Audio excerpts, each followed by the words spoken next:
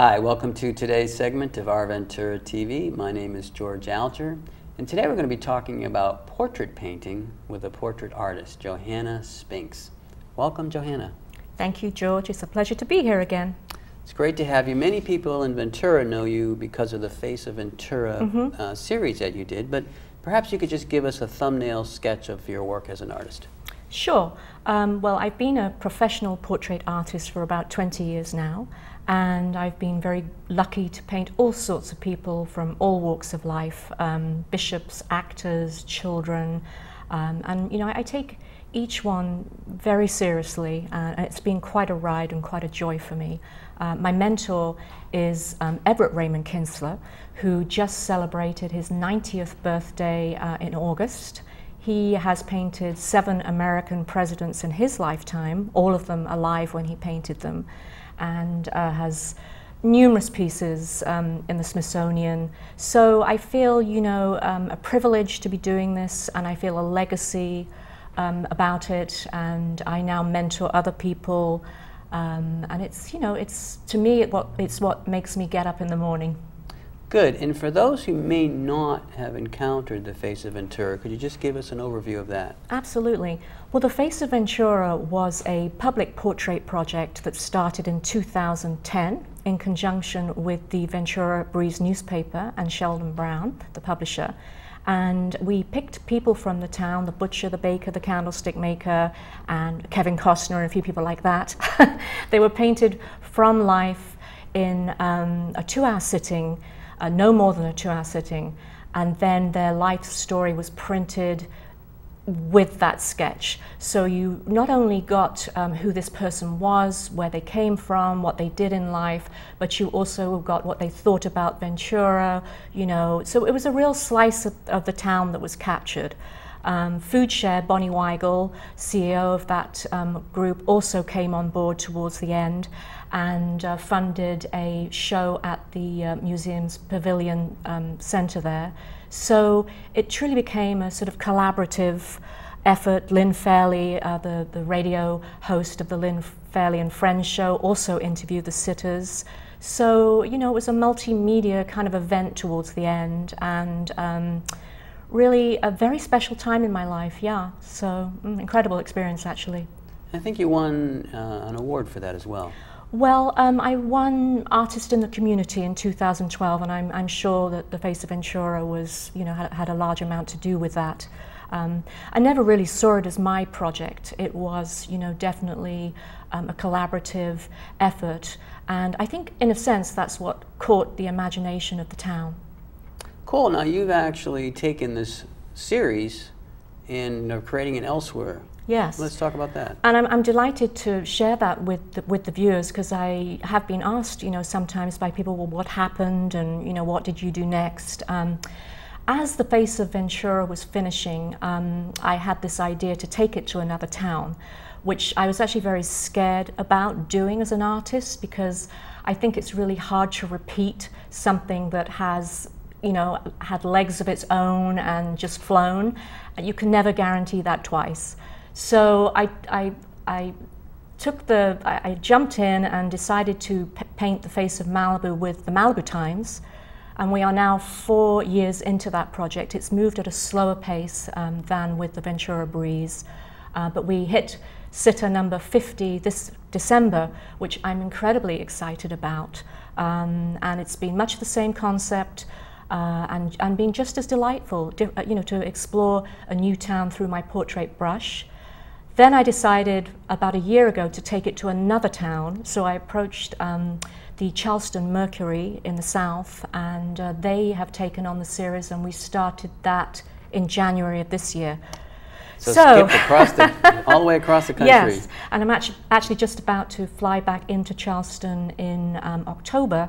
And how we're doing it there, you know, because of the distance, I do 6 sitters back to back, you know, over 6 days, and it's quite something. Cool. Yeah.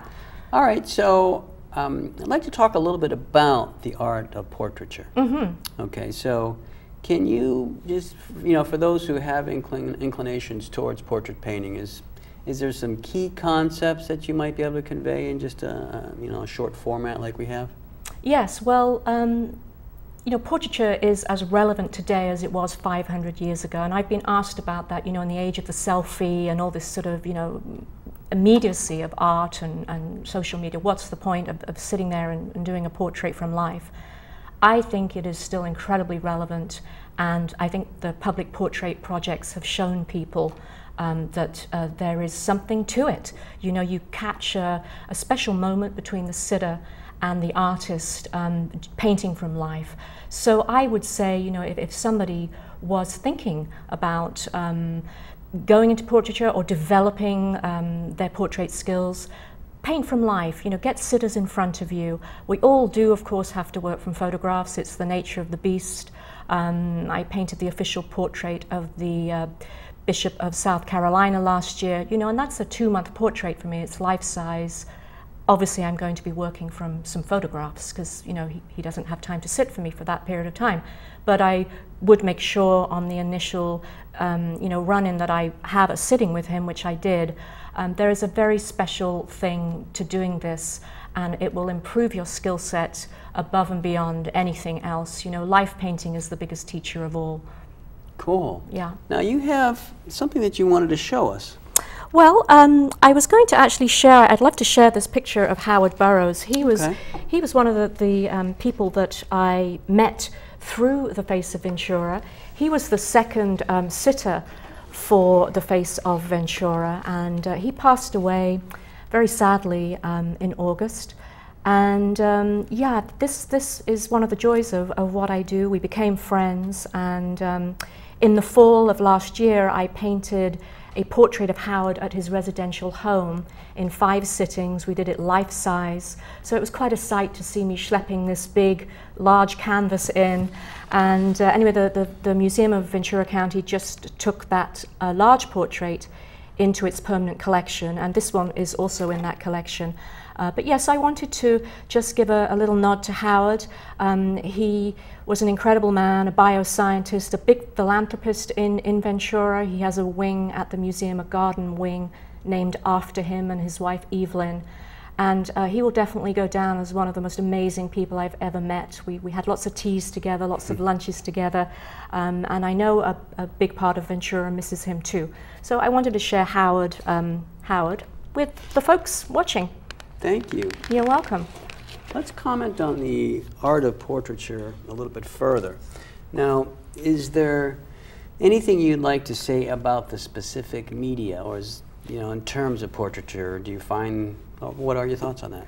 Oh, I think all mediums are welcome. I paint primarily in oil. I love the smell of it. I'm a messy, sloppy painter, and I love all of that. I'm usually covered in paint during the day.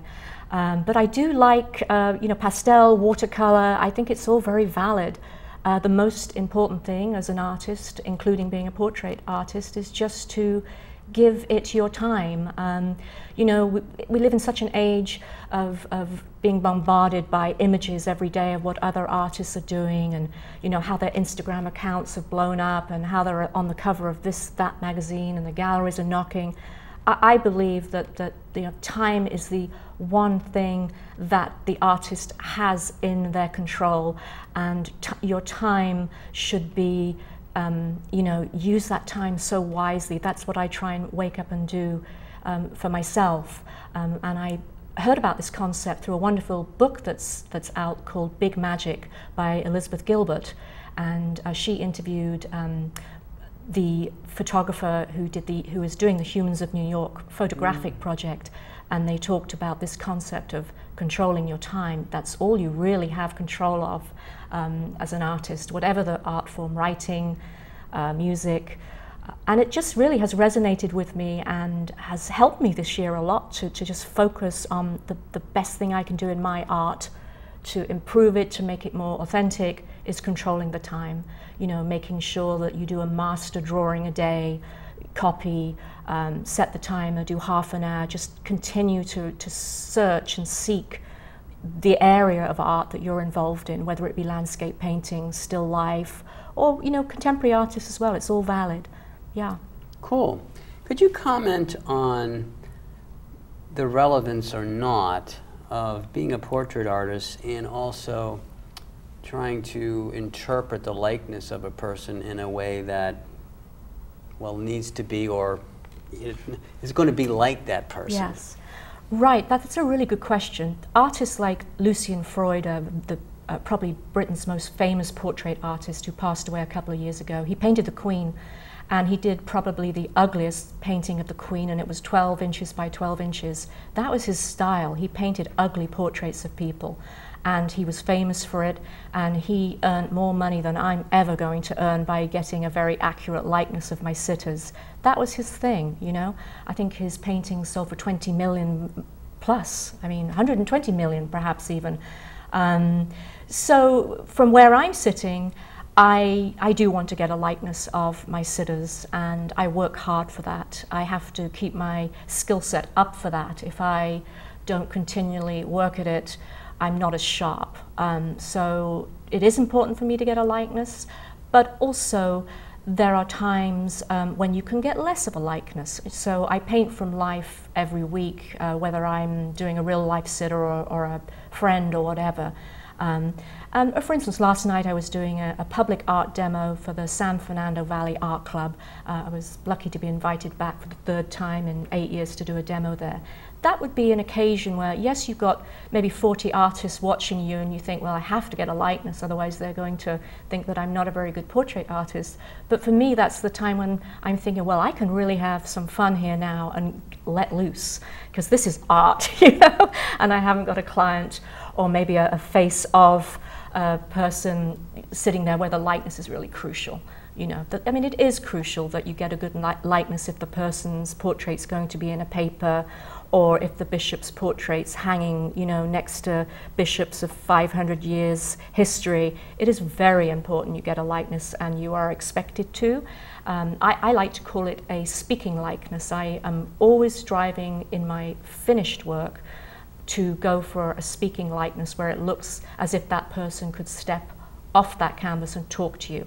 And when I've worked on a painting for a while, if it's not there, I carry on. I carry on until I feel as the artist I've got that speaking likeness, and then the client will see it.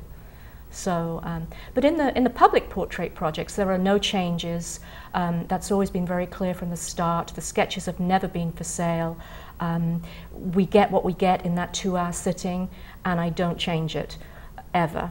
No cameras are used. I like to keep the collection myself together. The Face of Malibu are all in my studio, all stored away, as will the Face of Charleston be. So, you know, as a painting, as a group, they have a very big energy. As a single sketch, of course they have an energy, but it's not as good as like when we saw the whole of the Face of Ventura assembled that afternoon, which I know you were at too, where I think we had 450 people from the town show up. That was a very powerful thing when they were all mounted together. And that's how I hope Malibu will be, Charleston. And ultimately what I'd like at the end of this 10 years, if I'm able to keep up the stamina to do it for 10 years, I would like them all to come together as one big square of just this unique thread of humanity, you know? Well, Johanna, thank you very much. My pleasure, thank you. This is George Alger signing off for this segment of Our Ventura TV. Until we meet again.